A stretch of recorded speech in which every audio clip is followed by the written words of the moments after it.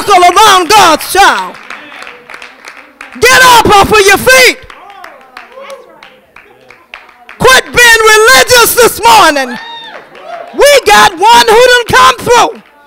And you're sitting on your seat like you don't know what's going on. God is tired of us playing church. This is what it's about. It's about being real with God. And that's some stuff we all got to give up. Whatever it is your one thing is, you got to give it up. And if you can't give it up, God can't do nothing with you. You got to submit. Cast all of your cares upon him. He wants it all. He wants all of you, not part of you. Every drop, every drip. And I'm proud of Debbie this morning. Because I knew what it took. That's my friend. That's my girl. And let me tell you one thing. It is not something that I did not know about. She can tell you. I knew. I'm Debbie's mama. And I have spanked Debbie. Have I not? Yes, ma'am. When she need to be spanked. I thought you was my mama. I don't play with Debbie. She knows it. And I know I have made her angry a lot of times, and you think I cared? Not at all. Because I loved her that much. And she know I love her. And I told her this morning, I said, you know the reason why you and I love each other? Because you can't be phony with me. You got to be real with me. And I'm real with you. And that's the truth. And that's why I love her, and that's why she loves me. And that's why how I am with everybody. Either you like me or you don't. Because what you get is what you see. And that's the truth. I'm proud of you, girl. Debbie shared her heart. We're not asking everybody to share your heart with us, but share it with the Lord right now. And just be honest with God. We're talking about truth in the men's class. There's something about when you come into that truth. See, that's light. And now she's found out that even though things in her life that she knew wasn't right, now she's confessed that to us, which I've known Debbie for 20-some years, and I know the struggle she's had, and we've prayed too. Susan and me have always prayed. We pray for everybody. We know some of your things, and my goodness, if we just excommunicated, we wouldn't have anybody in the church. And probably the first one I'd have to excommunicate would be myself. But you see, love covers a multitude of sin. We're not saying we agree with anything, but we hate sin because it's bondage to all of us. And you may have things in your life right now, and let's just trust God that as the days go by, we're going to see greater testimonies like this of God delivering power in all of our lives.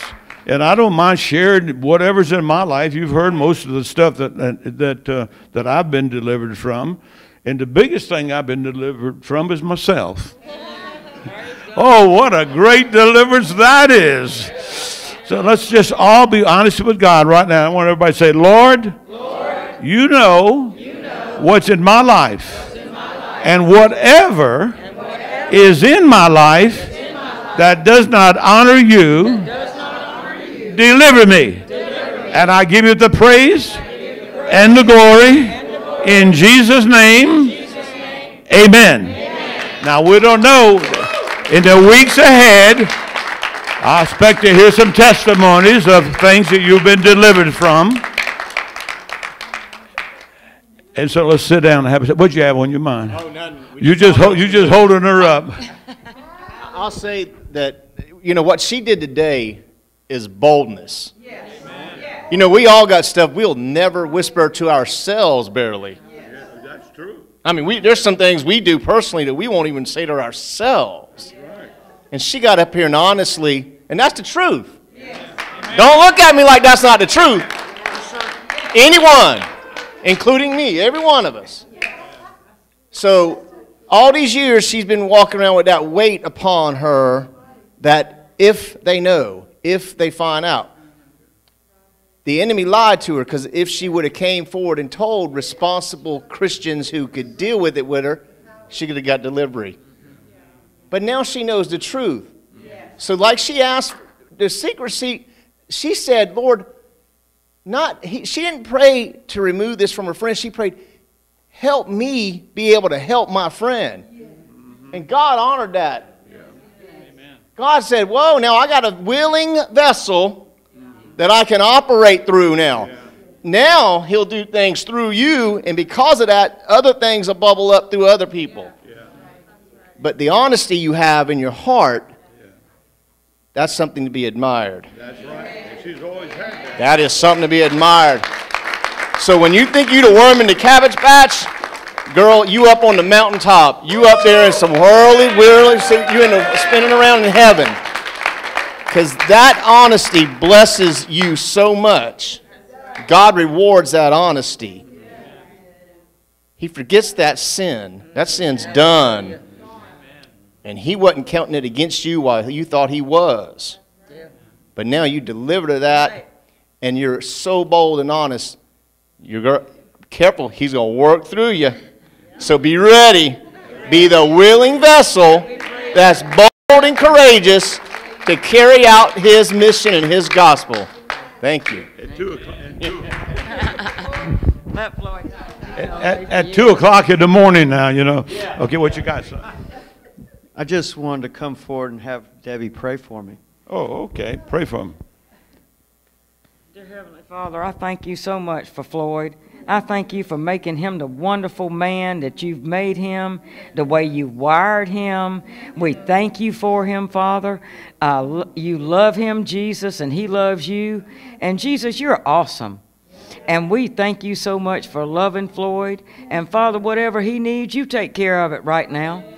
I pray for it, I pray that he prosper, be in health, and prosper in his spirit. Father, prosper financially. Father, in the name of Jesus, bless his family from the crown of their head to the soles of their feet. Father, because you're an awesome God, and you're a good, good Father. And I thank you so much for Floyd, and I thank you that you love him, and that you love all of us, Father. And thank you for your many blessings. In Jesus' name, amen. Amen. Amen. Put Romans 15, verse 1, 2, and 3 up there, and then we'll sit down, and then we're going to turn it over to the next speaker. Everybody may be seated, if you can. Don't worry about the time. All right, here we go. We've been teaching this for a long time. Everybody look at the board. Everybody look at the board. Are you ready? Everybody's looking at the board. We who are strong in our convictions and of our robust faith are to bear with the failings and the frailties and the tender scruples of the weak. How many understand that now that we've had a testimony? See? We are to help carry the doubts and squirms of others and not to please ourselves. Next verse. Let each one of us make it a practice to please and make happy his neighbor for his good, for his true welfare, to edify him or her, to strengthen them and build them up spiritually. Next verse. For Christ did not please himself, gave no thought to his own interests, but as it is written, the reproaches and abuses of those who reproached and abused you fell on me, on Jesus. So when someone reproaches you or abuses you, Jesus already took care of that too. Well, are you ready? All right, let's give the Lord a hand for our next speaker, Michele Dotter. Hallelujah. Before we start recording, if y'all just give me just a second here.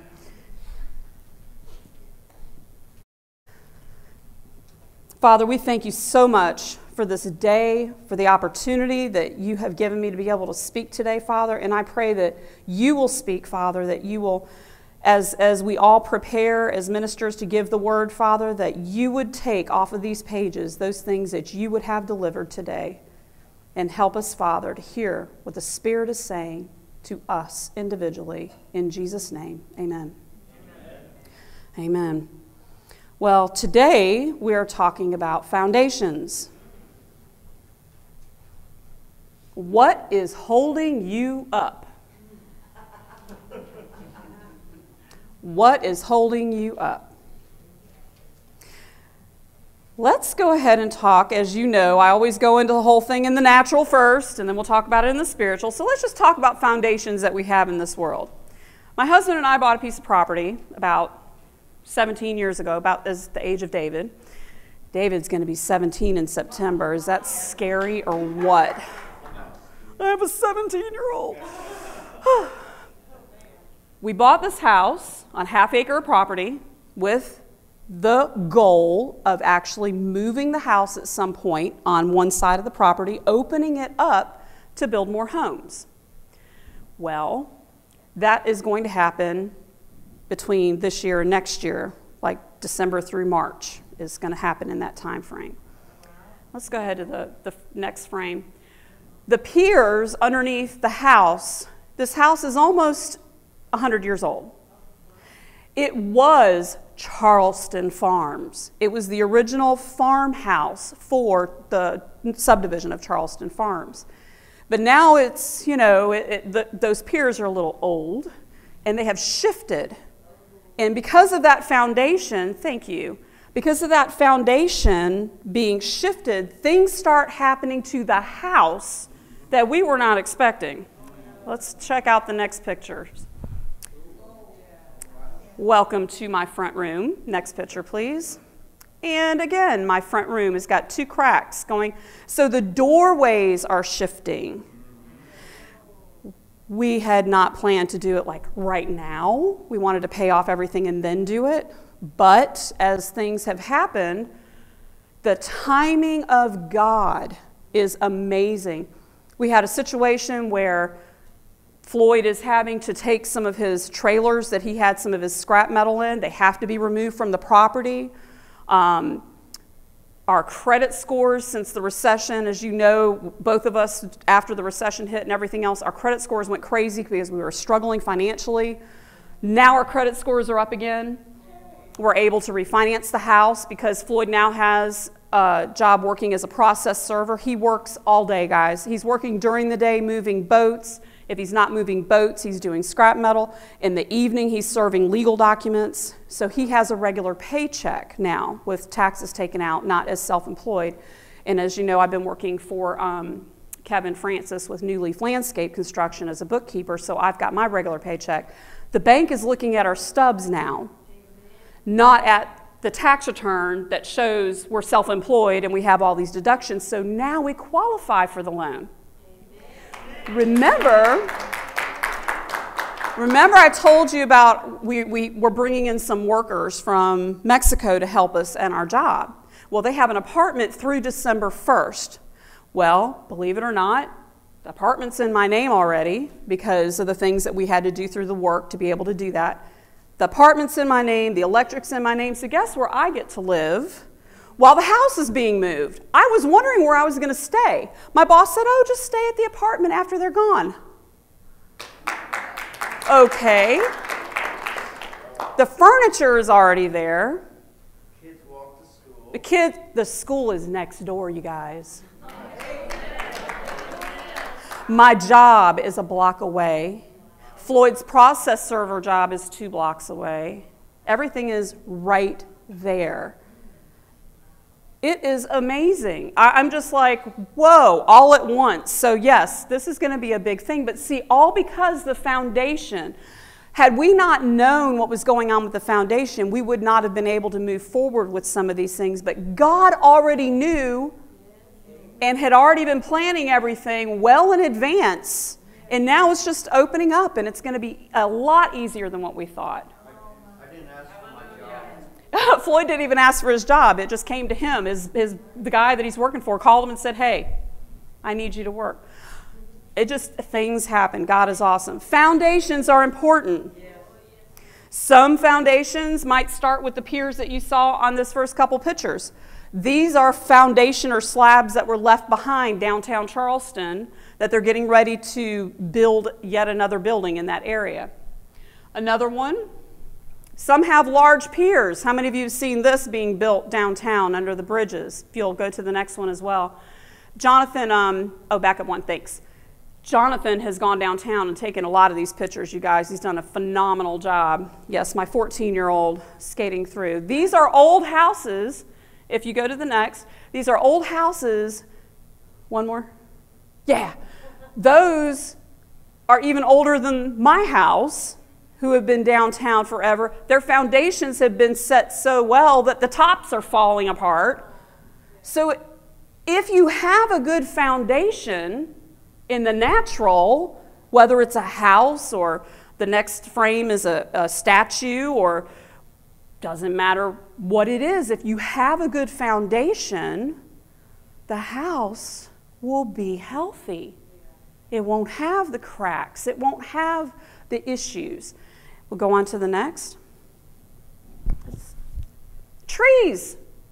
Think about the root system of a tree, the foundation of a tree.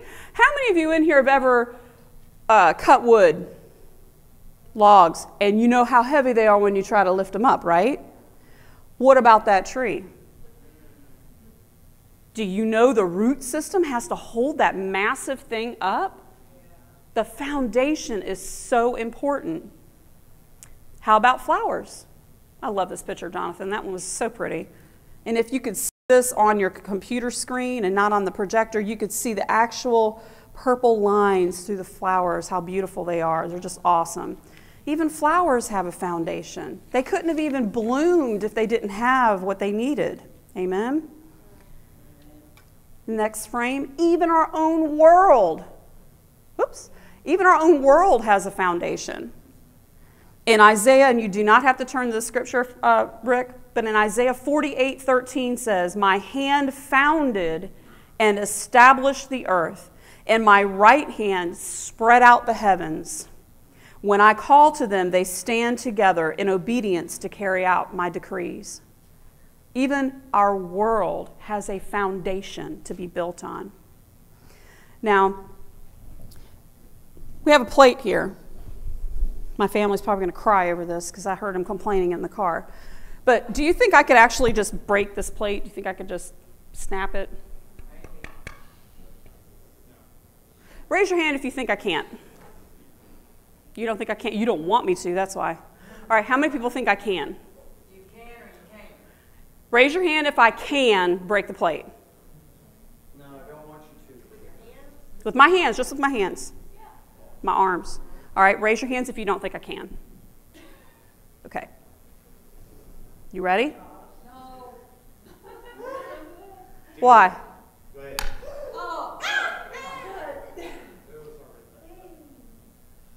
Okay. Floyd, you can glue it later if you want. Let's look at the next frame. This plate was made from a mold, a cast mold in China. And the design was by a woman named Mary. And when she designed these plates, they made the mold so that they could actually put the plaster in it and make them.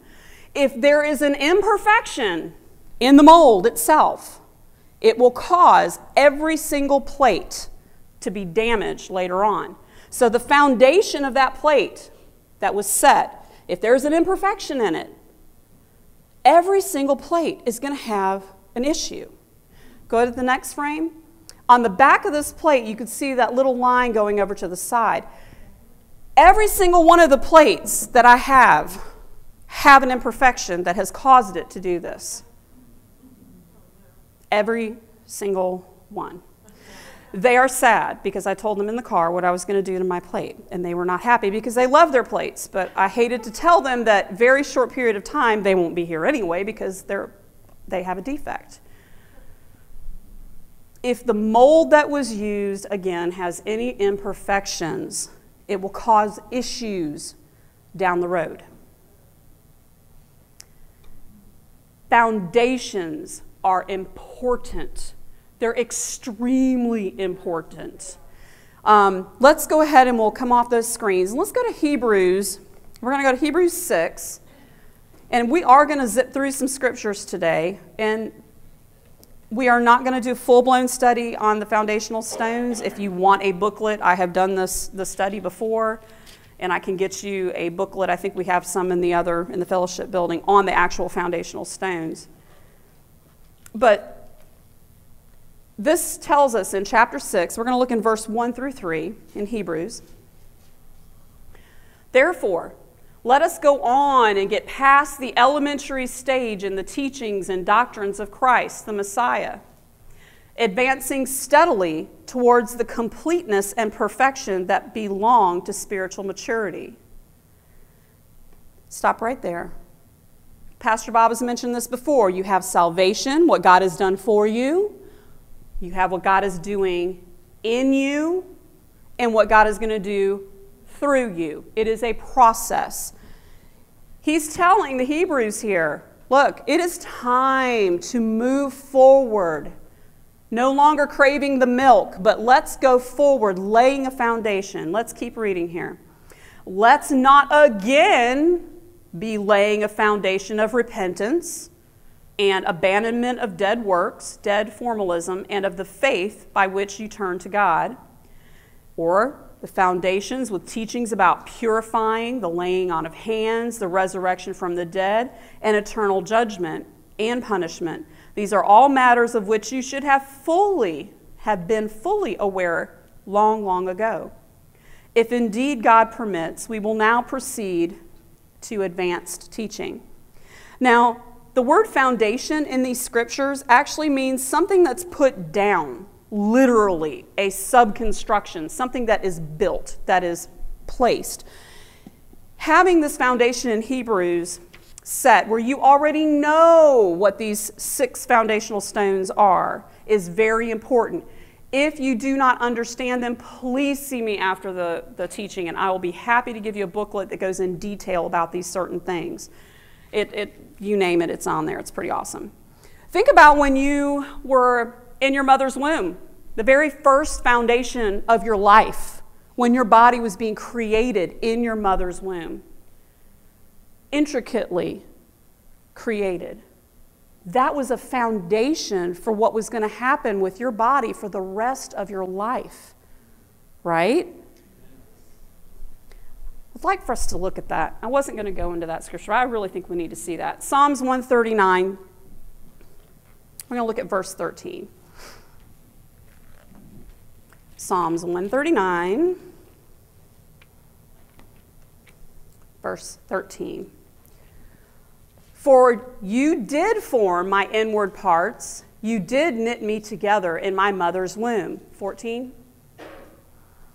I will confess and praise you, for you are fearful and wonderful, and for the awful wonder of my birth. Wonderful are your works, and that my inner self knows right well. Verse 15. My frame, or my foundation, was not hidden from you when I was being formed in secret, and intricately and curiously wrought, as if embroidered with various colors in the depths of the earth, a region of darkness and mystery. 16. Your eyes saw my unformed substance, and in your book all the days of my life were written before they took shape, when as yet there was none of them.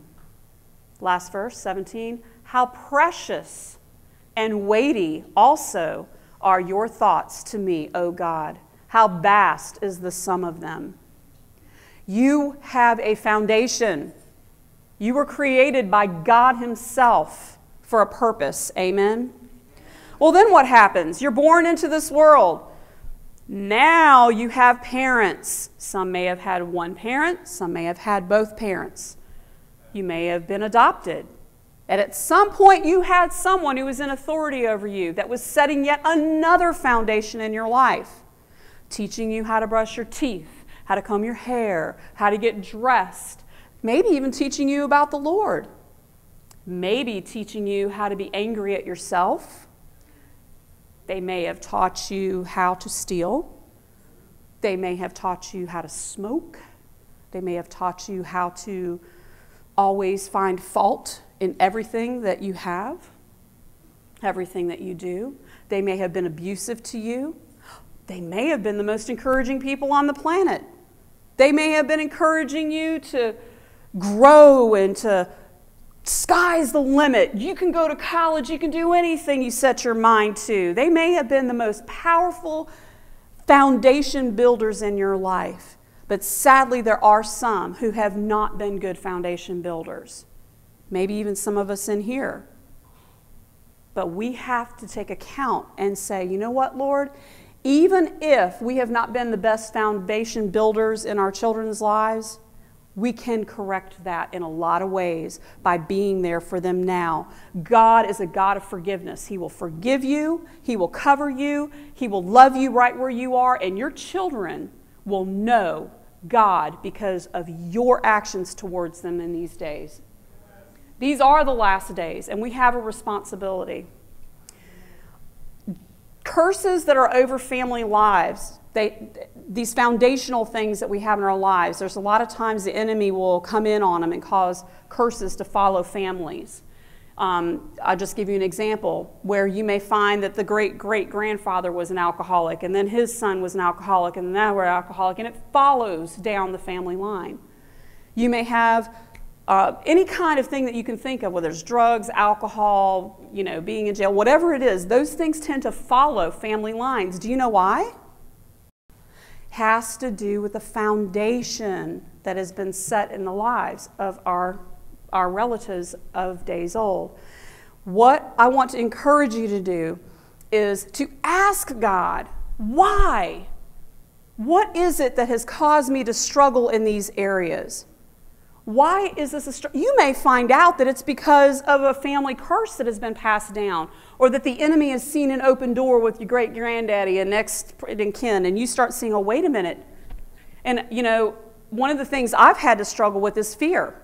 Big time fear. Don't ever ask me to speak in front of a group of people. And look what God did. Really, Lord? You've got a sense of humor. But I was quiet in school. I had my friend Brenda. That was my friend. And I didn't really go outside of that friendship. I mean, a couple people I was acquaintances with, like, hi, but I just did not interact with a lot of people. I was terrified. I was paralyzed.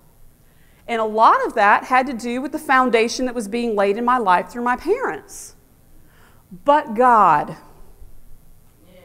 But God. And I have known since I was a child that God had a calling on my life. And when you know that you know that you know, and you submit to God, He will start working in you. Almost every time I come up here to preach, I've got to fight that thing off. I can count on one hand in, oh my goodness, 30 years of preaching, how many times I have not been afraid. And I have spoken a lot. But here's my point. It is important that we look at the foundation of each of our lives and where we have come from. And I hate to do this because some of y'all do not want to think about your life and what it was like when you were growing up. But think about your foundation just for a minute and how your parents were in raising you. Christians, non-Christians, whatever it was. And think, is there something that was passed on to you that has been established as a foundation that you're actually jumping off of now? Well, maybe your dad talked to you very loudly and it made you feel uncomfortable. So now when you're in the presence of men, see, that foundation's been laid. Now when you're in the presence of men, you tend to kind of shy back. You don't want to, speak. You feel inadequate or not able to communicate. I mean, I'm a female preacher, for God's sake. I'm telling you something I've gone through myself. So we have to look at those foundational things that have been set up in our lives and make sure that they're not hindering us in our walk with God now. That's what's important. I'm going to say a lot of things in the last 15 minutes of this teaching. Take notes if you can. Spend quality time with God and ask Him, Lord, what foundation has been laid in my life that is causing cracks? Because that plate, I could have still used it in the microwave. I could still cook food on it. I can still serve food on that plate. Well, maybe not now, but I could have before I broke it. But one crack, just one wound that won't go away can cause so much pain for so many others. I can have the most beautiful hot plate full of food and go to give it to someone, and boop, now she's burning from the food. It is so important, so important. I know this is a serious message, but we're going to have some fun too. So then, here we are. We've gone through our lives with our family. Now we get married.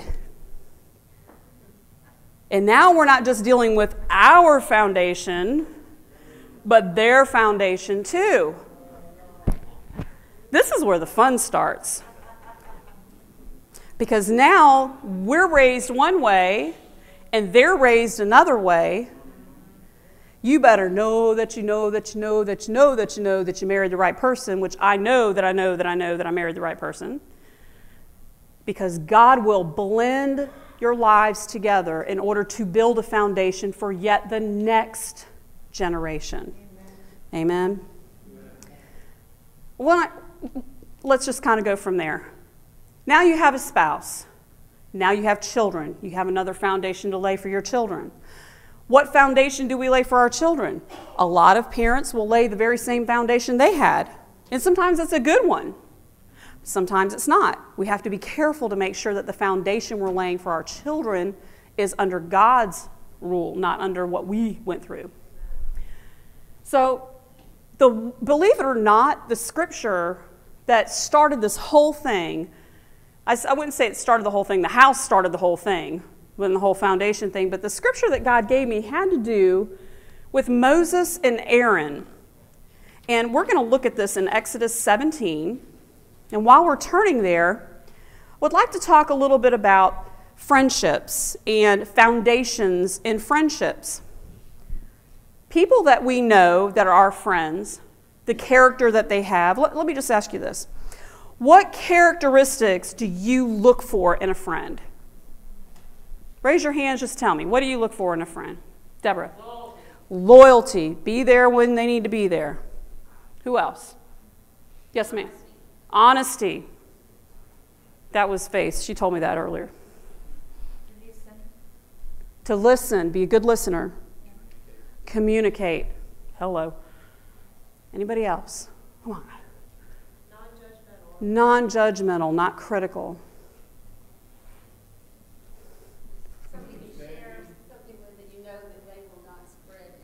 Someone you can talk to that's not going to take your information and tell somebody else, and they told two friends, and they told two friends, and now you got the whole, everybody knowing. Pastor Bob? Understanding, not just listen, but really understand, because we can be hearers, but not really hearing. Yes, ma'am? Someone that would edify you and build you up to go a step higher. Build you up, hold you up. Oh, what's holding us up? Who else? Yes, ma'am? Be a Christian, someone who has the same mindset, someone who's going to be able to pray with you, someone you can identify with. Yes, sir? Respectful. Respectful, not just take over the conversation and not have anything to do with you, but be respectful and allow both, oh man, we got the brother and sister over here fighting here. Let's see. Ladies first, yeah, sorry. Motivational. Someone who can motivate you. Because, say this is my group of friends, and Faith and I talked about this earlier. If I'm the most spiritual, or I'm the one everyone's coming to for counsel, and I've got 10 friends, and I'm the one who's the one, how am I ever going to grow any higher than where I am? I need to have people who are more spiritual than me, who've walked it longer, where I can go to, or I'm not going to grow from where I am. Yes, sir. Trustworthy. That goes hand in hand with what Miss Linda was saying. Be able to trust them with anything. Yes, ma'am. Integrity. Everybody say integrity. We just learned about Willie Tillman's dad was a man of integrity yesterday at the funeral. Yes, ma'am. Having someone that will tell you the truth. Someone that's going to tell you the truth, like Mama Rose. How many of you can handle a Mama Rose in your life? You have my permission. Everybody raise your hands. Oh, some of y'all ain't going to raise them a second time because you know what I'm getting ready to do, right? You have my permission to call me at any time and say, Miss Michelle, I got something I need to talk to you about. That thing you said, did, whatever it was. And we'll pray together, I'll repent, and we'll get it right. Yes, ma'am. Yeah. So, is everyone cool with Mama Rose calling you? Yeah. We need mothers in the body of Christ to help us, or else our foundation may be going crazy. Because you know when you're driving, all you got to do is turn that wheel just a little bit, and next thing you know, you're way over there in England. Yeah. And all it was is just a little turn, right. Just a little bit off. Right. So we have to help each other. But you know what? If someone comes to us and says, you know what you just did is offensive, what are we going to say? Well, I didn't mean it to be offensive. And we get we get crazy. We are crazy people. We are crazy. Yeah, you got that right. Flesh is flesh. I don't care whose bones it's on. We're going to respond the same way. But if you're walking in the Spirit, your spirit man's stronger and you can receive correction. But if your flesh is stronger and you've been feeding it, then you're going to be like, yes, ma'am.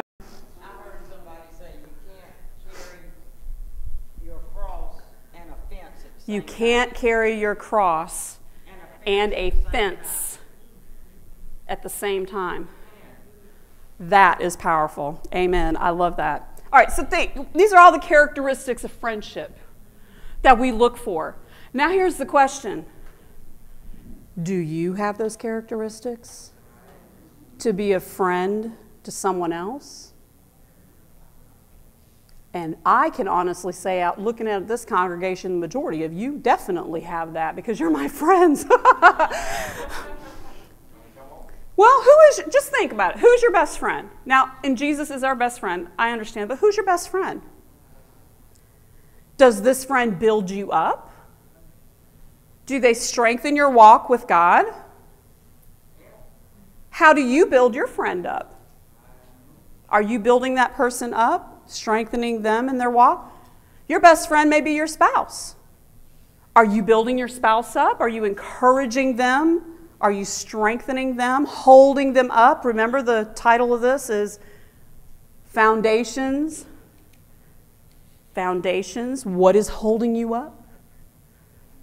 Let's think about our foundation. So again, here we go to our friend Moses. We know there's friends throughout Scripture, David and Jonathan, Elijah, Elisha. We've got Paul, Timothy, and all his entourage. We've got Ruth and Naomi. Who said a mother-in-law had to be something you need to cringe about when they come around? That's something the world came up with. Come on, y'all. It is a lie. My husband loves my mother. Absolutely adores my mother. She is welcome in my home anytime, and I know it. And she adores him. They're probably closer in age than he and I are. Sorry, no. My dad is like 8 or 9 years older than my mom, and Floyd is 8 years older than me, so it puts the two of them kind of closer together, about 8 years or more. You know, it's funny. Anyway, let's look at Exodus 17. And we're going to look in verse 8. Exodus 17, verse 8. And we're going to read from 8 through 13. So, Rick, you can just scroll through them as we're reading, sir. Verse 8 through 13. Then came Amalek, descendants of Esau, and fought with Israel at Rephidim. And Moses said unto Joshua, choose us out men and go out, fight with Amalek. Tomorrow I will stand on the top of the hill with the rod of God in my hand." So Joshua did as Moses said, and he fought with Amalek. And Moses, Aaron, and Hur went up to the hilltop. When Moses held up his hand, Israel prevailed. And when he lowered his hand, Amalek prevailed. But Moses' hands were heavy, and they started growing weary. So the other men took a stone, and they put the stone under him, and he sat on it. Then Aaron and Hur held up his hands, one on either side. So his hands were steady until the going down of the sun. 13. And Joshua mowed down and disabled Amalek and his people with the sword. And the Lord said to Moses, "Write this for a memorial in the book and rehearse it in the ears of Joshua, that I will utterly blot out the remembrance of Amalek from under the heavens." That's good. Not good that, yeah, but, well, yeah. So, for right now anyway. So here's Moses. He sat down on a rock, a foundation. Now these guys are no longer standing next to him, holding his arms up. They're sitting beside him. How can you stand and hold the arms of a person who's sitting down on a rock? So they're staying with him. When he was standing, they were standing. When they were sitting, they went with him to hold his arms up. They were his support. They were what was holding him up. But because his friends were holding him up, the body of Christ was prevailing. The Israelites were prevailing. So whose arms are you holding up? Because if you're holding someone's arms up, you may actually be the reason why the body of Christ makes it. It is important. Even if it's one person that you're ministering to, it is worth it. I had a young lady that would call me and she'd say, "I'm so bored. I have nothing to do."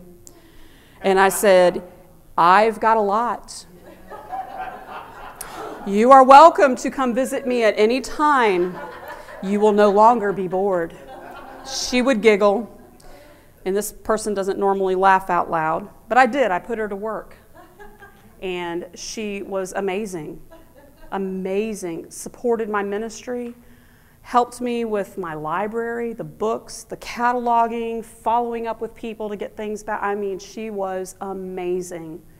And today, and you know her, Regina Boudreau, she was dealing with her seizures and all because of something that was going on in her head. She had surgery. She overcame the surgery, and now she's working full time and is like, "I'm so busy.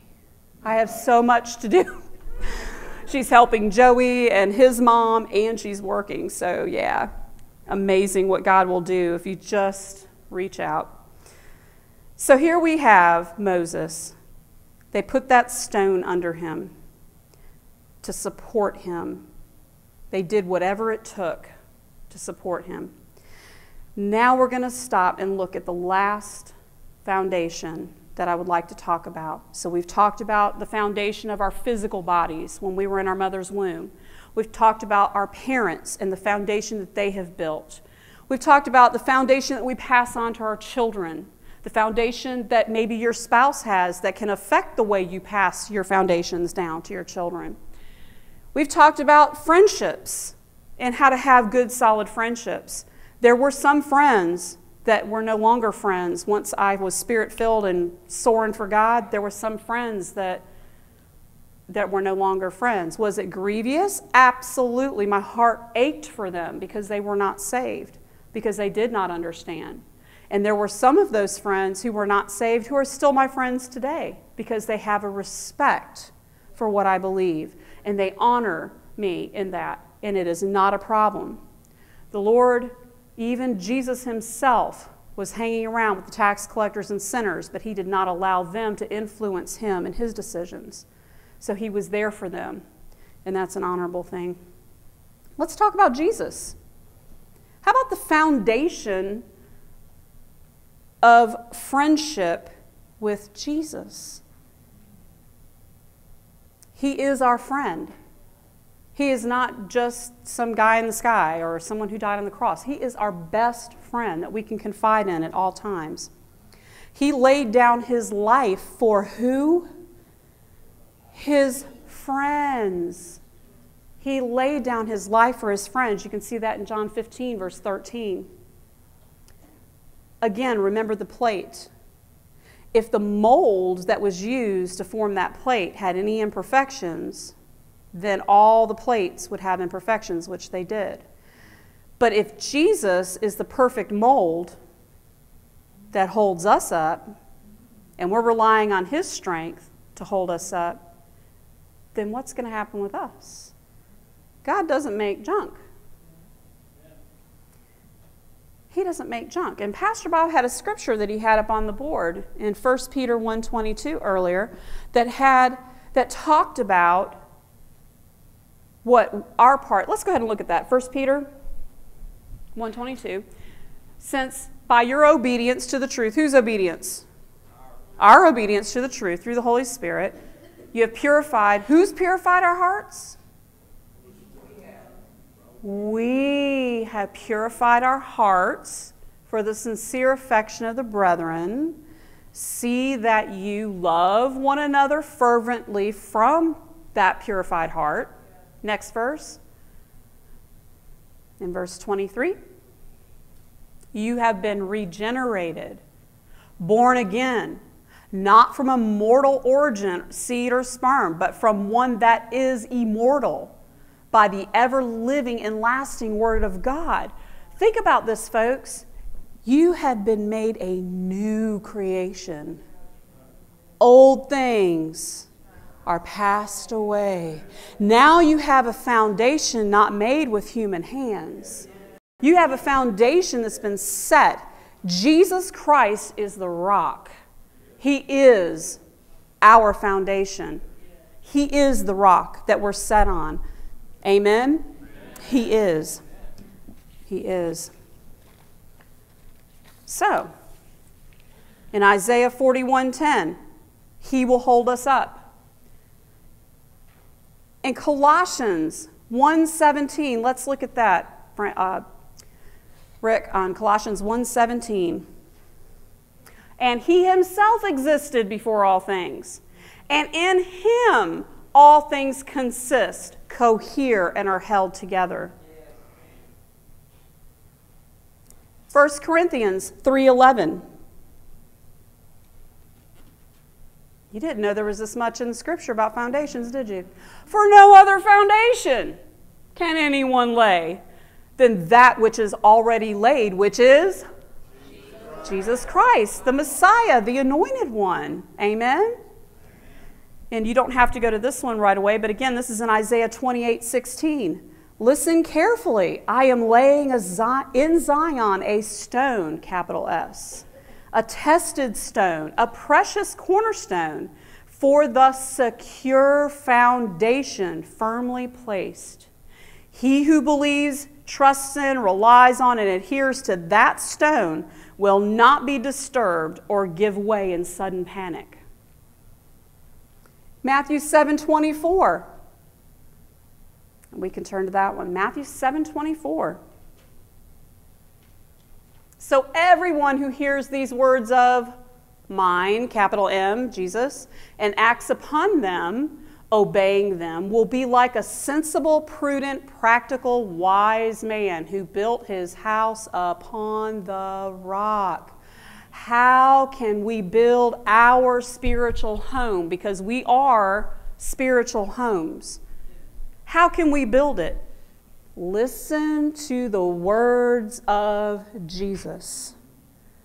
Well, we have the Holy Spirit living in the inside of us too, who reminds us of those things that have been spoken. Yes.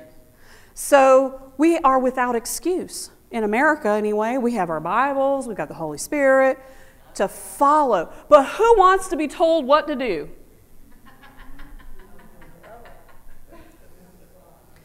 Are you willing? I just saw something, so I'm having to explain this. Are you willing to have a noose wrapped through your nose with a rope on it? Now, everyone feel that little thing right there? All right, wrap something around that right there. And have someone lead you. Well, let me ask you this. If you're pulling against it, how fun is that? But if you let God guide you, let Him guide you, it's a lot easier than getting jerked with that little thing right there. Ow. That would not be fun. Sorry.